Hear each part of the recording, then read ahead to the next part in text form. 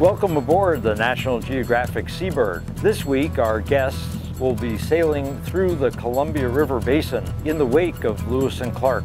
We will be having a fabulous week exploring, going up the Columbia and then up the Snake River all the way to Clarkston, Washington and Lewiston, Idaho. The National Geographic Seabird's voyage along the Columbia River is a culinary journey as well as a historical one. Every day, the menus feature local produce raised in the area along the river.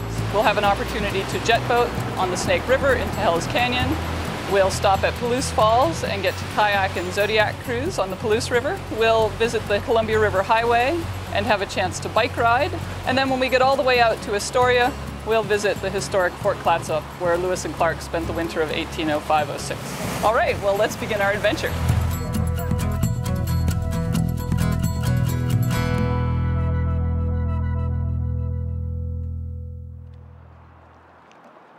We start our voyage in Portland, one of the great cities of the Pacific Northwest. We'll be traveling down the Willamette River under 7 beautiful bridges, each one different from the next, as we begin our voyage before sunset. Those of you who are already here in the lounge have probably seen we're setting up for our wine and local cheese tasting. This evening, Brian will be serving tastes of our white wines at the bar. So these are white wines from the Pacific Northwest, from Washington and Oregon. Around the corner, Kate will be serving tastes of red. And in accompaniment to the wine this evening, we also are featuring cheese. And then this one over here is their smoky blue.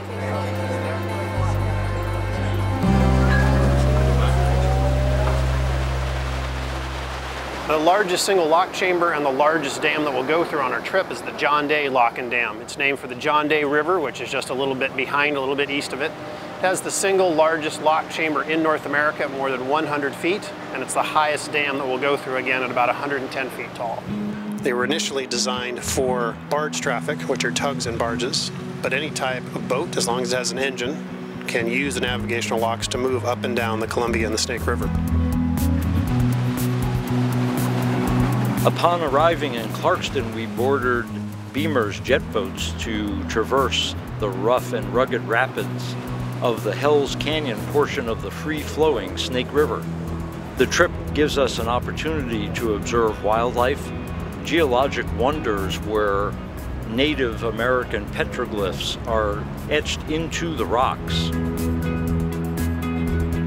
Today we have really nice clouds, very beautiful mountains. It's a perfect day for practicing photography. And shoot.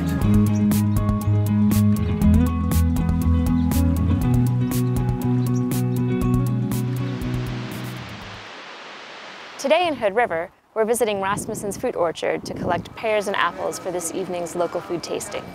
Fleet-wide, our food philosophy at Lindblad is to source as much as possible from local farmers in the areas where our ships travel. Here along the Columbia River, it's fall. It's harvest time.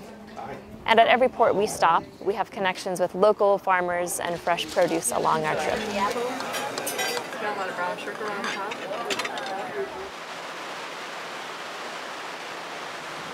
We're on the Palouse River this morning. It is a gorgeous day for the river. We're going to Zodiac cruise upriver here for about an hour and see what we can find. So in the springtime, the swallows are coming in and out, and this is one of the areas where they build their nests. You can see the mud nests on the underhangs of the basalt columns.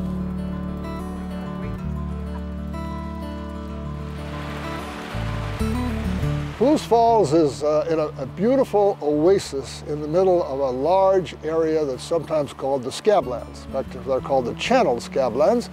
That name kind of came from a wonderful geologist named J. Harlan Bretz.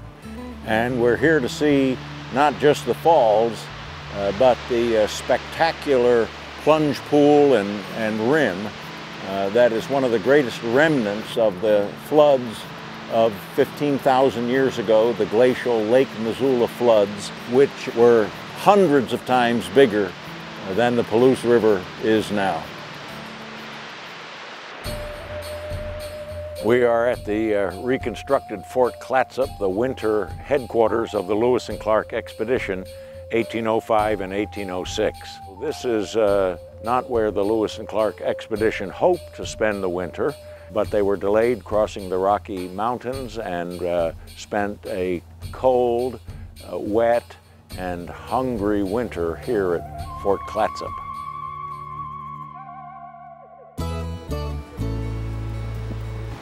This is our first Lindblad tour. It's just wonderful. They show you the scenery, the history, the geology. It's just been an absolutely delightful, enlightening experience.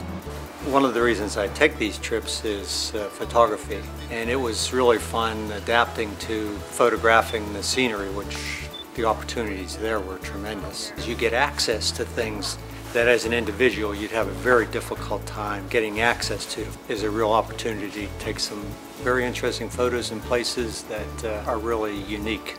This week we've been sailing in the wake of Lewis and Clark. We've seen the confluence of great western rivers, the conflicts between civilizations, and the result of technology that has changed the face of nature here along the Columbia River Basin.